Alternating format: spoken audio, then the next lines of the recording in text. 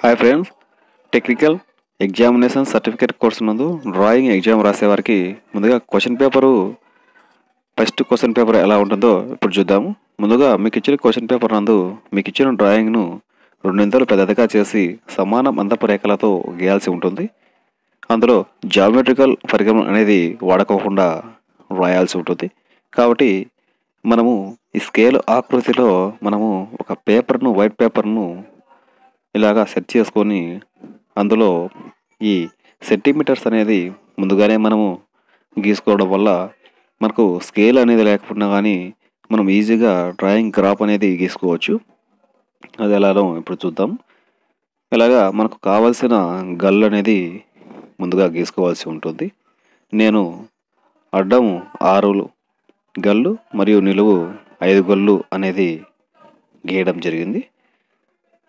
Same ఇదే ఆకృతిలో మనకిచ్చిన డ్రాయింగ్ షీట్ నందు సేమ్ 6 గళ్ళు మరియు 5 గళ్ళు అనేది గీసుకోవాల్సి ఉంటుంది. ఇలాగా గళ్ళు అనేది నీట్గా గీసుకోవాల్సి ఉంటుంది. ఒకటి చిన్నది ఒకటి పెద్దది అనేది అలా కాకుండా సమాన గళ్ళు అనేది మనము గీసుకోవాల్సి ఉంటుంది.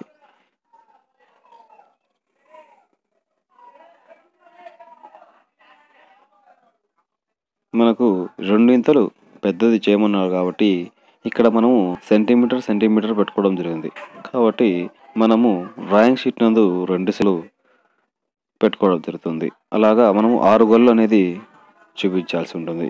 మనకు గ్రాఫ్లో ఎన్ని గళ్ళు ఉన్నాయో అన్ని గళ్ళు అనేది పర్ఫెక్ట్గా ఖచ్చితంగా రావాల్సి ఉంటుంది. మరియు సైజ్ అనేది ఇక్కడ సెంటీమీటర్ పెట్టడం జరిగింది మరియు డ్రాయింగ్ షీట్లో 2 సెంటీమీటర్లు పెట్టడం జరిగింది. ఎందుకంటే వారు ఇచ్చింది ఇది మనకు రెండింతలు పెద్దది చేయమన్నారు కాబట్టి మనము ఇలాగా 2 సెంటీమీటర్ల లెక్కన మనకు 6 గళ్ళు 5 గళ్ళు అనేది గీసుకోవడం జరుగుతుంది. అలాగా ఇప్పుడు గీసిన గళ్ళల్లో సేమ్ ఆకృతిని మనము అక్కడ ఎలా ఉందో క్వశ్చన్ పేపర్లో ఎలా ఉందో దానిని అదే విధంగా అదే గళ్ళల్లో నింపాల్సి ఉంటుంది. అక్కడ ఉన్న గళ్ళల్లో ఎలా వంపులు తిరిగి ఉన్నాయో అలాగే సమాన మందపు రేఖలతో ఇప్పుడు నేను మీకు చూపించేది లైట్గా అనేది గీయడం జరుగుతుంది. ఎందుకంటే ఈ గ్రాఫ్ అనేది మనము లాస్ట్న కొట్టేయాల్సి ఉంటుంది. కాబట్టి ఇప్పుడు లైట్గా అనేది వేసుకొని ఈ గ్రాఫ్ అంతా కొట్టేసిన తర్వాత ఎరేజ్ చేసిన తర్వాత మళ్ళీ సమాన మందపు రేఖలతో మళ్ళీ దాని మీదనే మనం డ్రా చేయడం వల్ల ఏమవుతుందంటే మనకు స్వచ్ఛతకు నీట్గా ఉండేదానికి మార్క్స్ అనేది ఎక్కువగా రావడం జరుగుతుంది.